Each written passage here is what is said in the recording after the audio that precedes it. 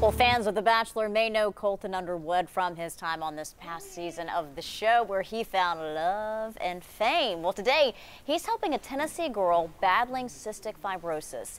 Meet Molly Claire Stevens. Tonight, Underwood will present the 11-year-old with an Afflo vest before the Vols baseball game against Lipscomb.